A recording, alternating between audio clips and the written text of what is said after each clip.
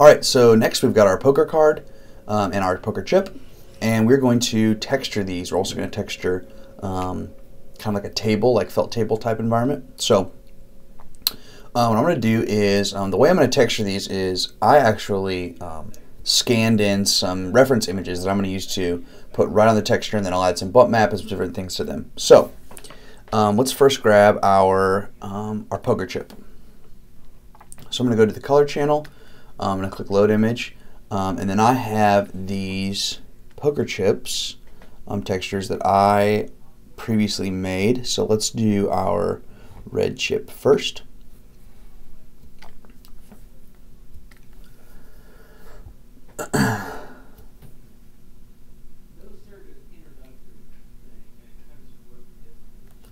What I'm going to do is I'm going to add a slight reflection to it and give it some blur, so that way when the lights and stuff hit it, it has very subtle reflection, but it's very blurry. So it's not necessarily metallic, but it does reflect things. So I'm going to add a Fresnel channel to that, and I'm going to blur it to like 10%. And that's going to create some nice blur, but not enough to actually do a whole lot with. So very, very subtle. Do it like that. Okay, and then I'm going to throw it onto my poker chip. And right away it's going to do this kind of warpy thing. So I'm going to drop it into cubic mode. And I'm just going to play with my scale and my length here to try to get something that I think will work. So close, a little big, which are like 425. Maybe not quite.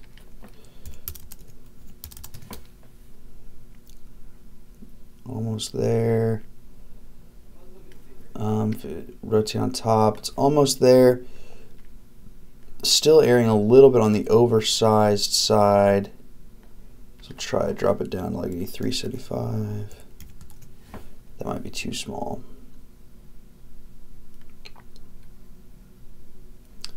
I'll drop to 385.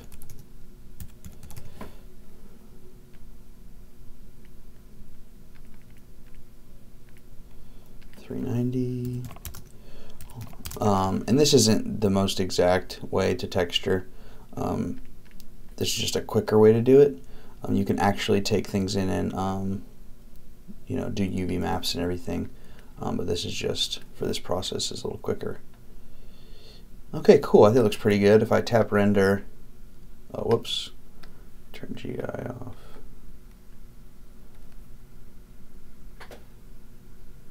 Yeah, I think that looks pretty good.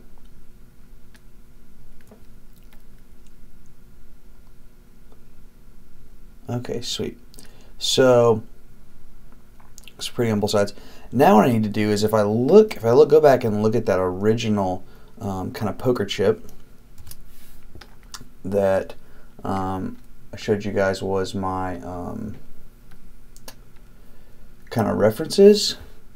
You look at this poker chip, it has these white pieces in the middle inside the ridge, and then it also has these white edges on the end. So remember, we broke it out for that reason with 3 layers high, so that way I could grab these and easily apply the textures to them. So if we look at the chip, I'm going to go every 2 and then every 4. I'm going to select it. So the way that works is I'm going to do face selection, and I'm just going to go around this chip here, and I'm going to grab the faces. So I'm going to do 2, whoops, so a little bit more here. I do these 2, and then I'm going to space 3, 4. We'll see how 4 looks. Cool. And then what I'm going to do is I actually have a plain white texture also that I mocked up in Photoshop. Basically what I did is I took that white kind of texture from the white poker chip, and I just made a little tileable texture out of it. And then I'm going to throw that. When you have faces selected, you can just throw a texture right on it, and it's going to create the selection tag for you and apply it only to those areas. So now we've got that, which looks pretty good. And then we'll do the same thing for the inside, and that's about every other one, it looks like. So probably double up with those and go same thing We'll go 1, 2, skip 2, 1, 2, skip 2. Oops. I don't want to really necessarily select that ridge, so be careful when you grab it. Cool. And then same thing, I'll just drag and drop these right on there. Bam. And that is my texture chip. I could also flip down on the bottom and do the same thing. So I'll do that quick. Boom. All right, so I have those selected, same thing, just soft select it, or select it like that, apply it. Cool. So now I have this poker chip. It's all ready to go. So here's a really cool thing. When you build your textures out properly, so if I show you that that texture file real quick that I made,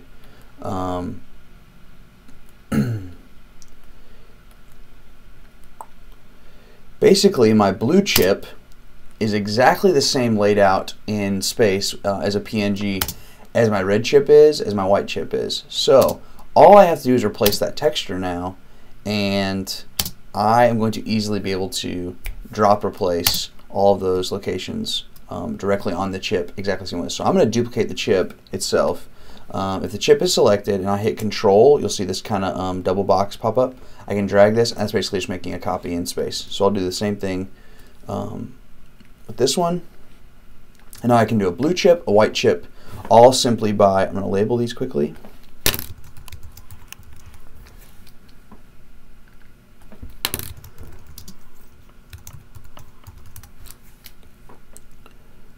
Same thing, drag and drop.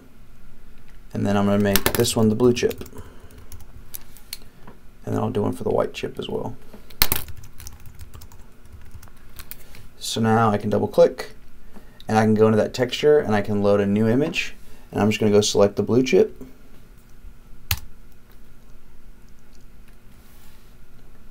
And then I'll do the same thing for white.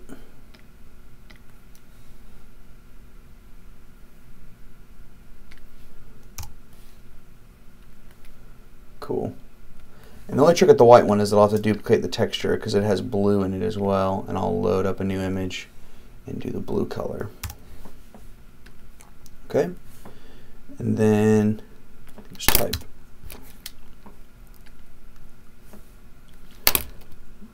blue texture. Cool, and then it's just replacing these textures on their objects. So we'll call this one red chip. We'll call this one our blue chip. And we'll call this one our white chip. And then it's just dragging and replacing the texture. Boom. It'll replace all the data exactly where it is, as far as the mapping and everything that you did. Or it should. Whoops. Cool. So for the white one, it has the blue ridges instead of the white, so you just need to drag that one over the white parts, and it should easily replace those areas. Boom. And you're good to go. So there you go. Your chips are textured, and if you render them, they look pretty great. So there's your poker chips. Then we'll do the card next. So for the card, there's a couple tricks. The first thing is I'm going to duplicate this out so I can save this right now, and then I'm going to take this card and I'm actually going to make it editable. So make that editable, and then basically what I have now is I have the top cap, or the top side of the card. There's some thickness to it because it's a card, the bottom side of the card, and then I also have, if I separate all three of these things out, I also have the ridge that the card sits on. So what I'm going to do is I'm going to combine all three of these things and do group objects. So I have null object. So I'm going to texture them separately, and then I'm going to convert them all to one object. So what I want to do is I'm going to import, again, like I scanned some of these textures in. This is the way I did this project. And so I'm going to select my ace of spades for one side. And I'm going to put a very subtle bump and specular map on it, and I'll show you what I did for that. So for the bump and specular, I did a very subtle, first I did it pretty big, like little dots, and then I went even smaller to give it, if you look at the card, I'll show you in the reference imagery here. If you get really close, you can see there's kind of these little ridges and stuff, and they affect the reflection and the bump of the card. So I want to mimic that a little bit with my lighting. And so I'm going to do it on the texture so that shows up when I light it. So I'm going to add this, but I'm going to do it very subtly, like maybe 9%, and then I'm going to copy that channel, and I'm going to paste it onto my specular. And so that's just, when the lighting happens, it's just going to create kind of a different look for us. I'm actually going to drop it down just a little bit so it's not quite as dark. Cool. So I throw that on my cap, make it cubic, and same thing, I'm just going to scale it up. The cool part of this is we already got the exact dimensions, so it's just about lining up your edges.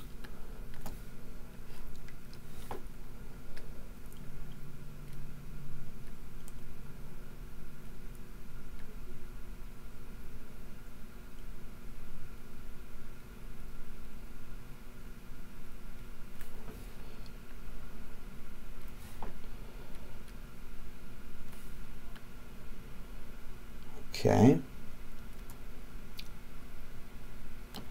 and then let me just throw a light in the scene quickly. You can see kind of what that specular does here.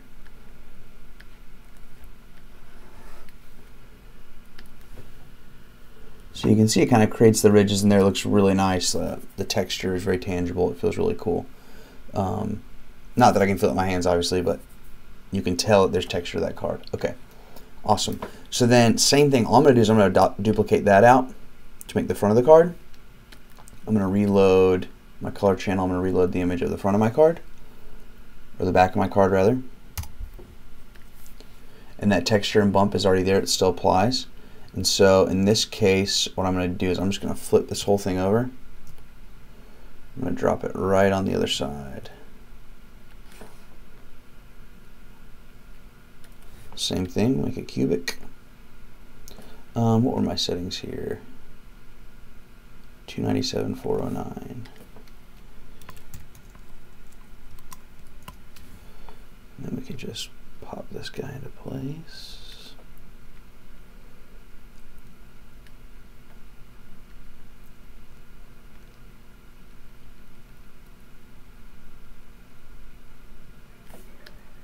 Feels really cool. Okay. And then I'm going to load up a texture that I made for the sides. And I just duplicated one of the edges. And I'm just going to toss that. I'm not going to worry about the specular and the bump on this one because it's just the side. I don't need to spend that much in the detail of the edge of the card. So I'm just going to toss that on the extrusion side and just do cubic again. So now it should be there. So if I render that, let's toss another light in there just to see what's going on the bottom side here. Cool, so create a nice edge there. It looks really nice. If I flip the card over, cool. So now what I'm going to do is I'm actually going to connect objects and delete, and that should combine it into now one super nice null object. I'll actually name it Ace of Spades. All my selection tags and everything are ready to go, and I now have this card that I can work with. Cool part about this is if I scanned in other parts of the card, which I believe I did, I can go in here and I can just load up a new image, and I can go find, for instance, the Jack of Spades, and then all I need to do is alt replace that one texture, and I can switch out the cards all day long. So that's what's great about setting yourself up with textures and good texture maps, is they're replaceable when you're doing things like this specifically. Okay, cool. So that's how you texture the chips and the card. We'll do one last thing. We'll make a plane here for the ground for all these things to sit on, and we will texture that as well with kind of like a felt type material. So what we're going to do for that is, again, I found a texture of a felt table, and then I took it into Photoshop and I made it tileable. And going to turn off the specular, and under the bump, I'm going to use, I did a grayscale image of that one to create a very subtle bump map. Again, nothing super heavy, but just enough. And yeah, that's pretty much all I need because the texture is really nice. And then one of the other things I'm going to do is I'm going to make it seamless. And I'm going to see how that feels as a cubic. Feels a little small. Let me up these textures about 200%. Bigger. All right, let's see how that feels now. And I just threw a light in the scene here, so the lighting isn't super pretty, but you get the idea. Okay, so that kind of creates a felt table. So there you go. That's how you do your textures. And next we'll jump into setting up your scene and then getting ready to light it and render it.